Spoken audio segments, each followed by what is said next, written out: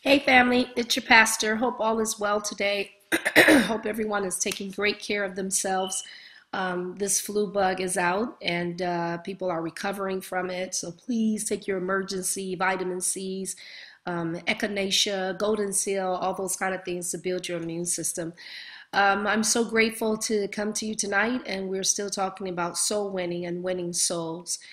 I have been without words in trying to, as I keep ministering and saying that, and I hope y'all get what I'm saying.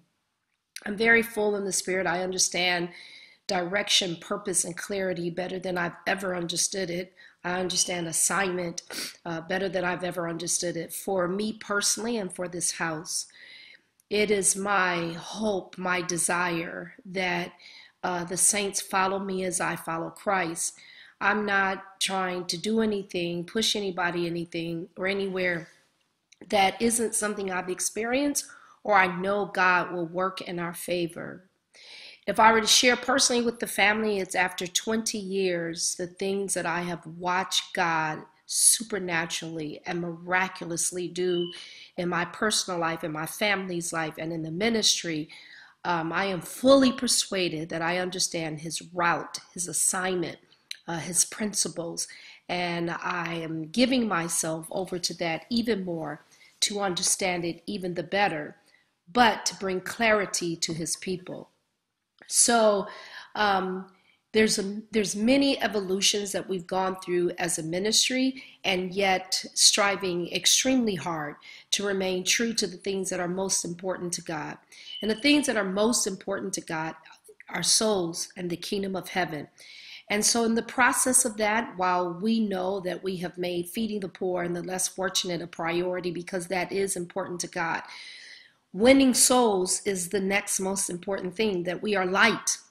We are salt in the earth in order to win souls. I think it's necessary, and if I'm not doing it today, but within time, that we truly understand even the depths of hell and what it is, and that there is no afterlife, that there's only a life of torment, that there's no such thing as purgatory. Judgment belongs to God, and from the time we take our last breath, we stand in judgment before the King, and he decides where we spend eternity. I don't think it's talked about enough. I don't think there's enough emphasis on it. Therefore, we kind of walk our walk haphazardly, lightly, almost without fear, meaning reverence to God and who we truly give accountability to.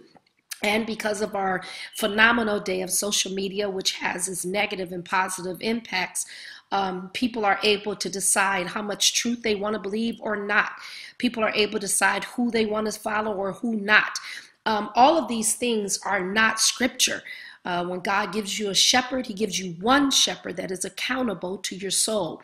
Scripture says that though you may have 10,000 fathers, instructors, not many fathers in the gospel. So many people can teach you. That's what instructor does.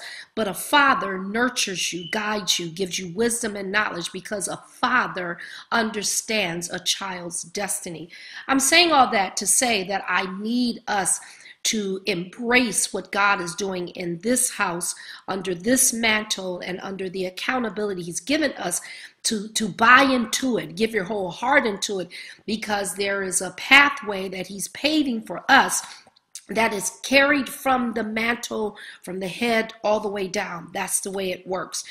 So I want to talk about soul winning, as God is asking us to be light and to be salt and to see clearly purpose and assignment in 2020.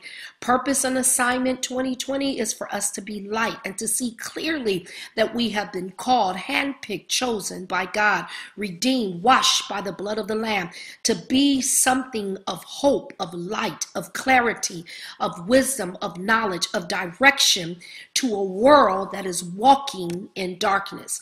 So let's go to the word very quickly, as we're going to do the Billy Graham as well, but let's go to the word really quickly as I kind of set this pace. Let's go to John 15, a very familiar passage of scripture, but I'm going to start at the 5th verse. The scripture says Jesus was making the disciples understand what's happening, why he's calling them, who they are to Christ, that you're not called, as I repeat over and over, you're not called to be a part of a membership or a social group or a hip thing or the latest move. You have been called to a kingdom assignment with kingdom connection. Your umbilical cord is from here to heaven to understand your purpose and the outcome that God has already preordained for your life. So, Jesus had to say to them, I am the vine. It's me. It's me. I am the vine, and ye are the branches. You are an extension of me. You are the branches, and he that abideth in me, he that keeps walking with me, staying in the truth with me, understanding who I am.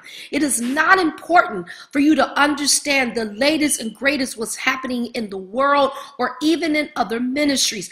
I must see clearly who I am as an extended branch of Jesus Christ, because there's something I offer that nobody else can offer, because he's called me and fashioned me and formed me and allowed me to live a life until I was able to accept him to be who I am. So Jesus said, I am the tree and the vine, and ye are the branches. And he that abideth in me and I in him, the same bringeth forth much fruit, because that's who I am. Jesus is saying, this is who I am. I am a vine, and I bring forth much fruit. And you're a branch that should do, supposed to do, anointed to do, called to do, birthed to do the same thing. To do nothing but bring forth fruits of righteousness like me. And if you stay in me, this is what you're going to do. Now, when you see clearly that my definition of a woman, it doesn't come from the women of this world. My definition as a woman, it comes through scripture and what God have asked me to be. So my job is to give myself to the Father so he can teach me what type of fruit I'm supposed to produce as a woman at every stage, in my married stage, in my children, motherhood stage, in my business stage, in my pastoral stage. That's my story. But you have your own. And so you don't give yourself over to following folk. Do you hear me? Do you hear what I'm saying? You don't give yourself to following people. You give yourself to following Jesus. You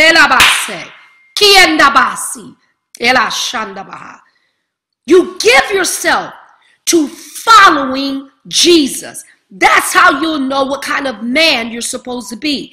That's how you'll know what kind of woman you're supposed to be, so that I can bring forth fruit. Much fruit. When you stop looking like a daughter of Zion, a daughter of the King, you're following the wrong people. It's not Jesus. When you stop walking as a man of God in principles and honor, you're not abiding in him. I have no desire to look like, act like, be like things, images of this world. That is not my desire.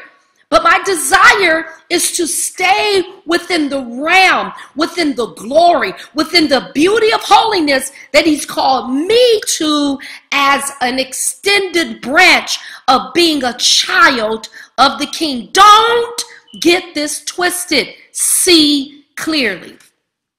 He said, this is who you are. So he that abideth in me will bring forth much fruit. Fruit of kindness, gentleness, fruit of hospitality, fruits of dignity, fruits of substance, character, morals, scruples, values. This is who you begin to get shapen to be when you abide in him. He says, so you are branches of me, and if you stay with me, you will bring forth much fruit. For without me, you can't do it. So you can't, as I say all the time, and I will never stop, you can't mix this. I cannot take righteous manna from heaven, instructions from heaven, and then try to salty it and mix it with influences and things of this world. I can't do it. I can then no longer do a kingdom assignment, because without Christ, I can do nothing. So now I want you to see the buildup. If I see clearly that I am a branch of Jesus Christ, and that if I abide in him, I will continue to bring forth much fruit, then church, what happens is you become light in the midst of darkness without even trying. And then what happens is, saints, people are drawn to you because they want what you have. They covet your character. They covet that you're different. They covet your innocence. They covet your pureness. They covet your ability to give answers of clarity and peace that in the midst of arguments others are not able to do. They covet that, and then the world, sheep, are drawn to that. And hear me when I say, even evil influencers will be drawn to your uniqueness to bring something they cannot bring. That's when you start bringing forth fruit. So now you become this magnet. People want to go to lunch with you. People want you on their team. People want you to work for them. People want you in their environment because you're bringing something that is rare, that is peaceful, that is kind, that is loving, that is gentle, that in the midst of all this chaos and demonic prejudices and hate, you bring something we can't find. And it's because you abide in the Father. Okay, so let's stay with the word. Now, let's go to Proverbs 11 and 30. So then scripture tells us in Proverbs 11 and 30, for the fruit of the righteous is a tree of life, and he that winneth souls is wise. So this that we're journeying into, seeing clearly who we are and the ability to win souls, it really no longer becomes a task, but the righteous is a tree of life. So your lifestyle that you have lived in the midst of darkness and people, it automatically will draw people to you. I'm going to read that verse again. Proverbs 11 and 30. It says the fruit, because I'm in this branch, I'm an extension, the fruit of the righteous is a tree of life. People want to eat from you. They see the fruit that's coming from you, and they want that, and they want to be in the presence of that. So they're picking your brains all the time. They're asking different things all the time because you're giving something that is life. He said, so then God begins to draw souls, and that wisdom is coming from the branch of your Father. And because you're abiding in him, listen to me, and because you're abiding in him, he'll give you discernment of how to speak to people. He'll give you discernment of wisdom of what to say to people. You cannot win souls except you abide in the Father, because the Father gives discernment of heart and how to heal hurting souls.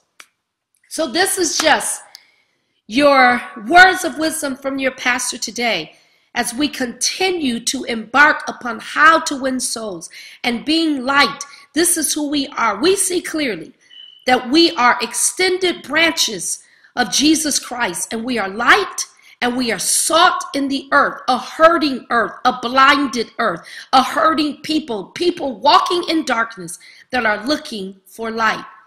Be encouraged tonight.